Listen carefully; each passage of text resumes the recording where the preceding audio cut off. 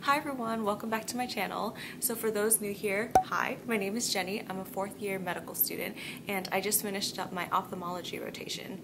Here we have a special guest. His name is Steve. He was probably a magician in some past life.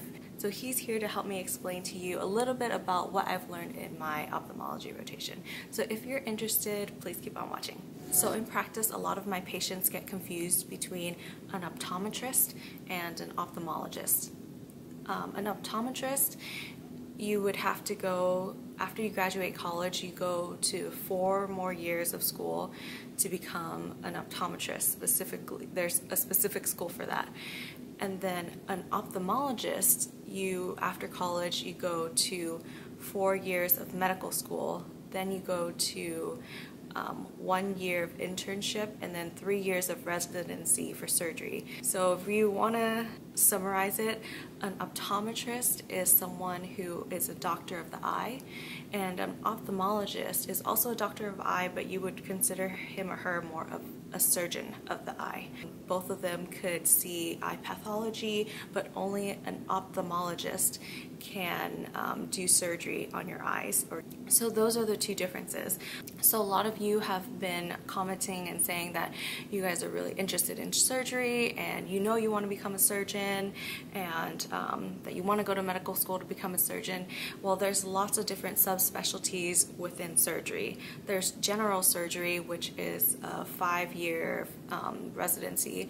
There's ophthalmology, and then there's plastic surgery, there's vascular surgery, there's orthopedics. There's so many different types of surgeries. So I want you guys to do your research and keep your minds open to all the different types, and maybe even all the different types of medicine. So I know I'm like all over the place right now. And so there's certain things that I feel will help everyone in medicine, even if you're not going to become an ophthalmologist. So when you get into medical school, they give you one of these things. This is called an ophthalmoscope. And basically, they give it to you wrapped in a cute little box, and they're like, here you go. And you just have to figure out how to use it on your own. And this is to look into the eye and see the potential to see pathologies. And during these 2 weeks, the ophthalmologist taught me a very easy way, you can even say the right way, to use this. So I'm gonna ask my assistant Steve to help me out on this part. So this is your ophthalmoscope. You have different settings. So let's turn it on.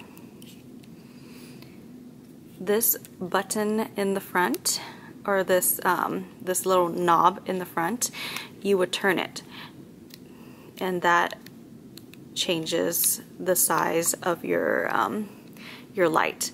And you would do this depending on how dilated their pupil was. So say you're in the clinic and they're not dilated, you would probably use the smallest circle, and then and this allows you to evaluate your patient easier. Okay, and then these numbers, I don't know if you guys can see it. 0 is basically if they have 20/20 vision. The green numbers are positive, so that means they're farsighted. And then the negative numbers means that they're nearsighted.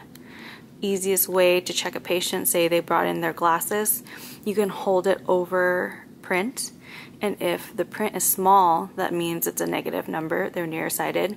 If the print is big, that means they're farsighted, and the numbers will be green.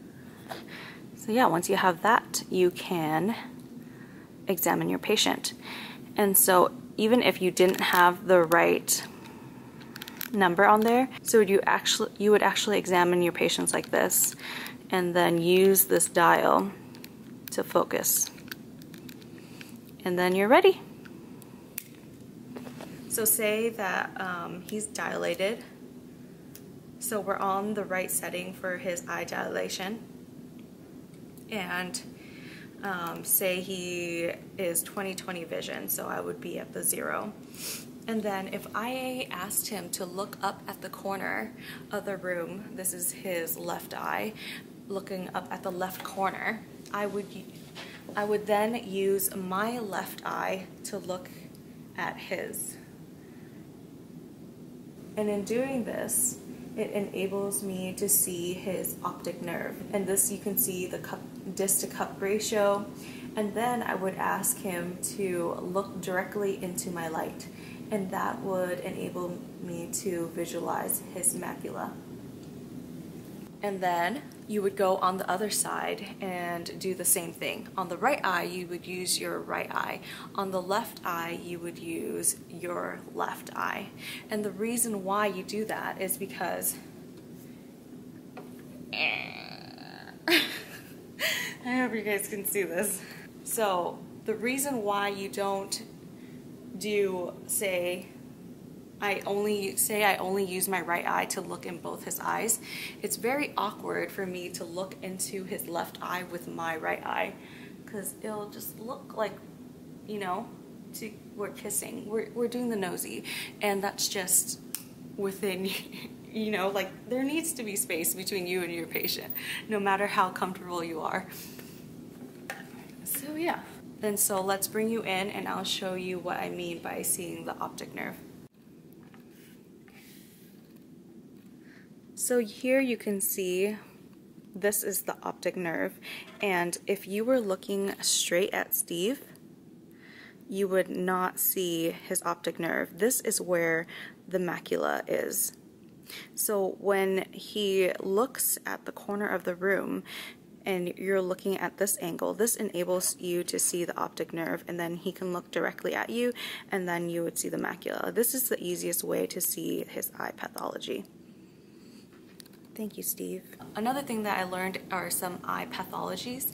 I went over this quite quickly on my Snapchat, but I wanted to go into further depth. There's some great pictures I'm going to show you guys, and it actually shows what the patient sees when they have this particular pathology. So let's move on to that. So here are some of the more common things that people complain about when coming into an ophthalmologist's office. So let's start with myopia. And that just means nearsighted vision. They can't see far away. While hyperopia means that they're farsighted. They can't see from up close. So if you have nearsighted vision, your eye shape is actually too long, and so the light rays actually focus in front of the retina.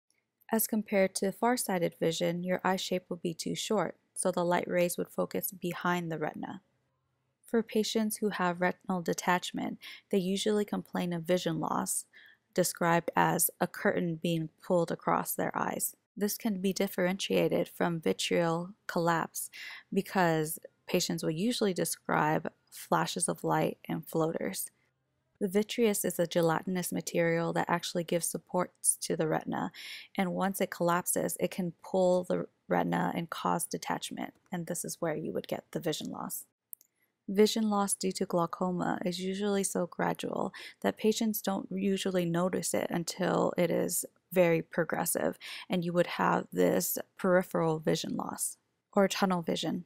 The eye normally produces fluid that circulates from the posterior to the anterior chamber through channels. It's important because it gives the eye nutrients, but it also controls pressure. As the pressure increases, if any of these channels are blocked, it can cause damage to the optic nerve and hence create this tunnel vision effect. People with cataracts would complain of glare and difficulty seeing at night.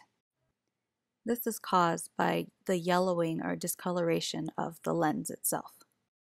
People with macular degeneration would complain of a blurred central vision, or sometimes they would complain that straight lines seem bent.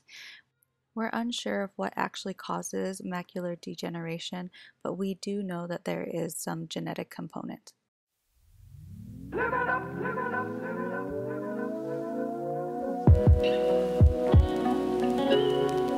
So that's all I have for today. I hope you guys enjoyed this video. If you did, please give it a thumbs up, and if you haven't already, please subscribe, and I'll see you guys next time.